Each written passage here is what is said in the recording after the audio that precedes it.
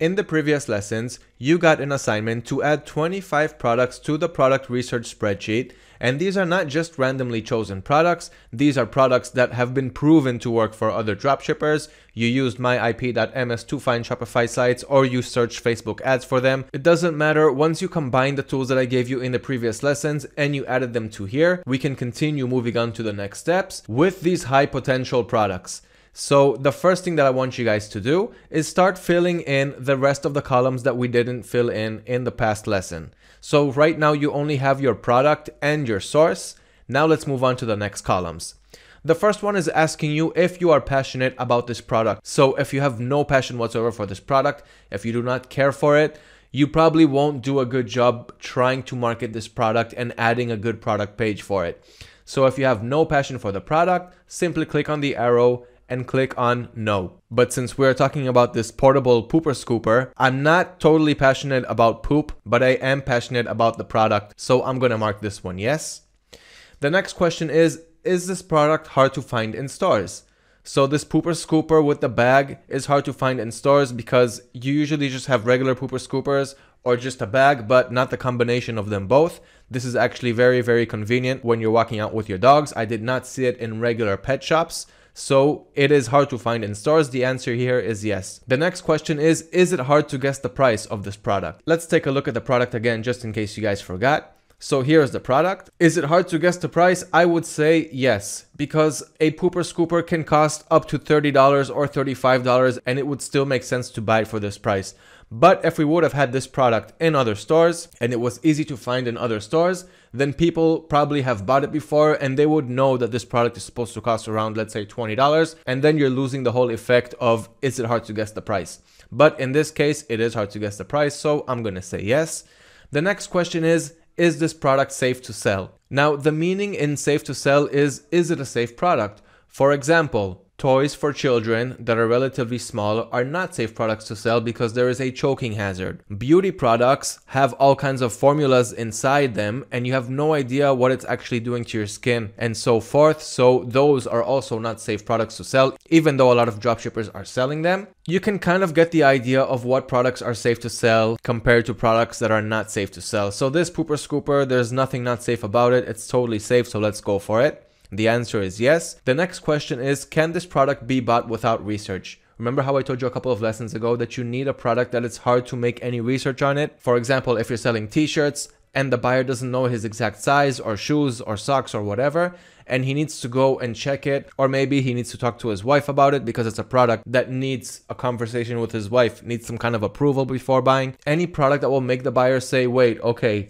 before I buy it, let me just go check something about this product and then maybe I'll come back later and buy it. Most chances are we're going to lose those buyers. But this pooper scooper, there's nothing much to research about it. It does exactly what it says it's going to do. There are no sizes, there are no different dimensions. There's not much to be researched about it. It's a one problem, one solution product. So this product can be bought without much research. So the answer here is yes. Does this product solve a problem or stand out?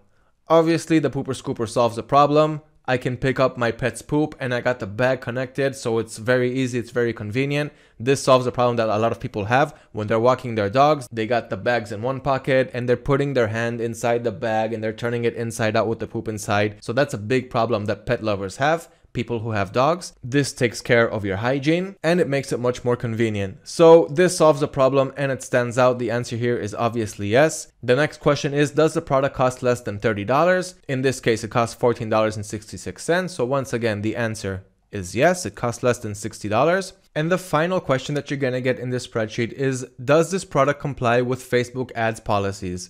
This is a very important thing that you guys need to read and understand before you start creating your Facebook ads. We're going to get to that in a couple of lessons and it's going to be super interesting. You're going to learn everything about it.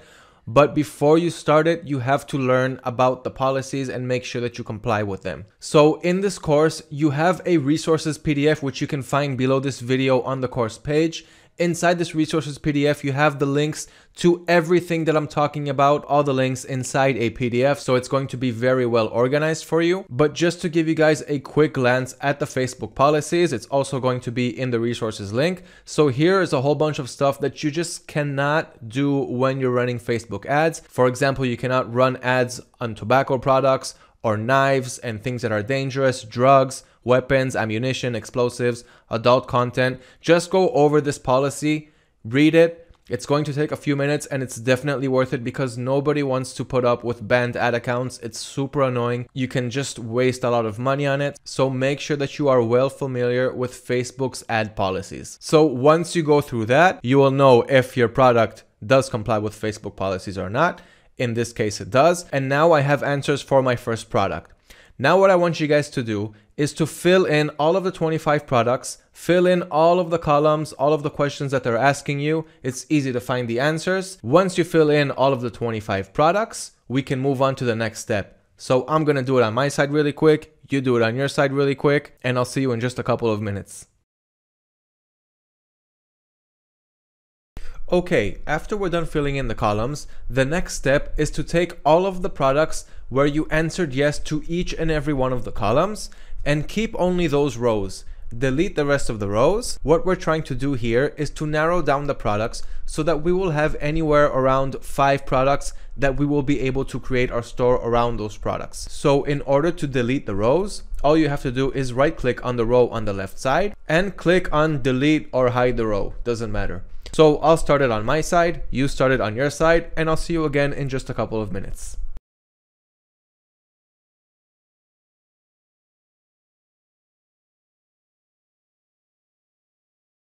Okay, I'm done.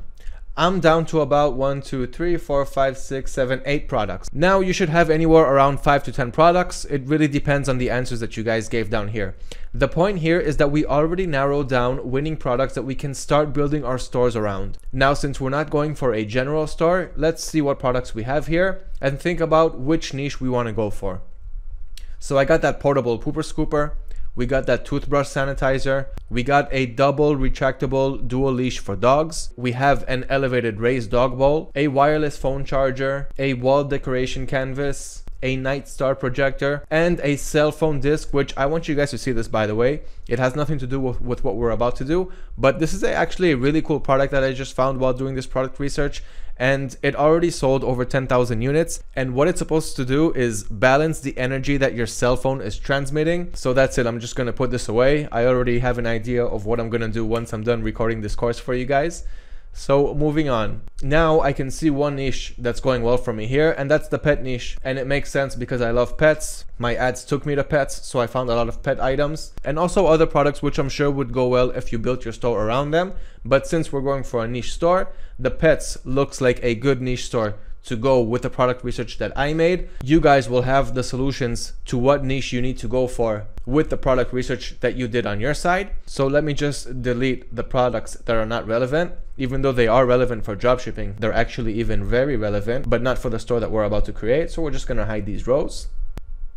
Okay, so I want to create my store around these 4 products. We're going to choose one main product with the highest potential. That's the product that we're going to market. And if we want to add more related products, we can, but this is enough to already create a store around it. This is what we're going to go over in the next lessons. So that's all I want you guys to do for this lesson. You have your 25 products, you answered all of the questions in the columns, and you narrowed it down to anywhere around 5 products that we can finally create a store around. Even if you have 4 items, it's also totally fine. It's enough to create a store, market the product that you want, and start generating sales and profit. So that's it for this lesson. That's it regarding product research and suppliers and how to find the stores and what's selling and what not.